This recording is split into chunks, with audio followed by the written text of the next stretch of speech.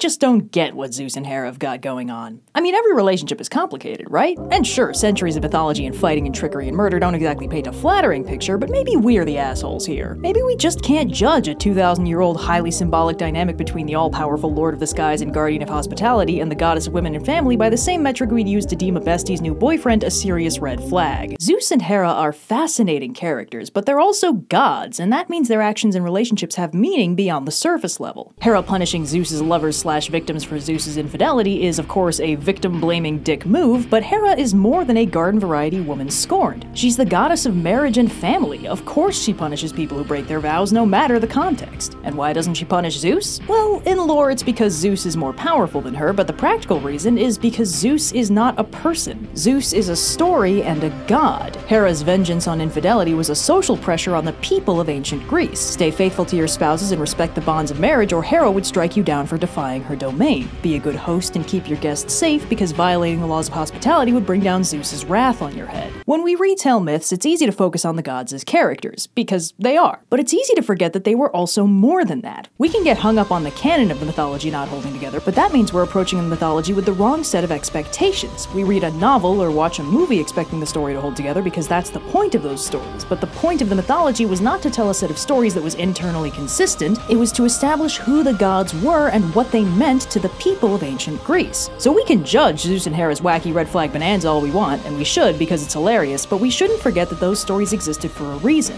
In fact, today we're going to be talking about a story that both ties directly into a real historical celebration and paints Zeus and Hera's relationship as more mutually affectionate than average. Don't get too excited, it's still a pretty low bar. Now this story comes to us from Pausanias' Descriptions of Greece, and the story begins, like so many do, with Hera pissed off at Zeus. The actual reason is unspecified, feel free to spin a wheel on that one, but this time she's more than just cranky, she seems actually willing to break things off. She dips out of Olympus and crashes on the island of Evia to sulk, and nothing Zeus says can change her mind. Faced once again with the terrifying specter of the consequences of his own actions, Zeus seeks help from King Kithaeron, a mountain god with a startling amount of experience in romantic shenanigans. One can only assume he's seen his share of lovesick young people looking for picturesque environments to wax poetic in. Kithaeron suggests that Zeus can win Hera back with a wacky hijink by playing to her jealous nature, and proposes a scheme where they spread rumors of Zeus's upcoming marriage to Platea, daughter of Aesopus and granddaughter of Kithaeron. For the record, bonus fun fact, all of these people share names with major local geographical features in Boeotia. Kithaeron is a mountain range, Aesopus is a river, and Platea is the name of the whole city. So this is most likely a situation where all parties involved are gods, nymphs, and other anthropomorphic personifications of the kingdom and its natural environs. Anyway, Kithaeron suggests they really sell the bit with a celebration parade where Zeus can show off his new bride. True to form, when Hera hears about Zeus gallivanting around with some brand new squeeze, she gets in a right twist about it and flies up to Boeotia in a furious rage, finding Zeus heading a lavish bridal procession with someone dolled up in a beautiful wedding dress. Hera storms the procession in all her glory and rips the dress away, finding nothing underneath but a wooden statue.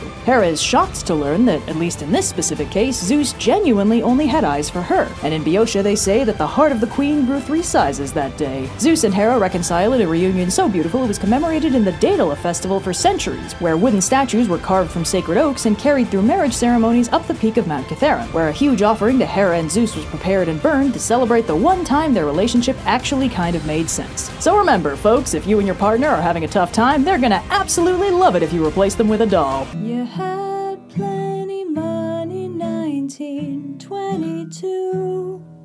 You let all the women make a fool of you. Why don't you do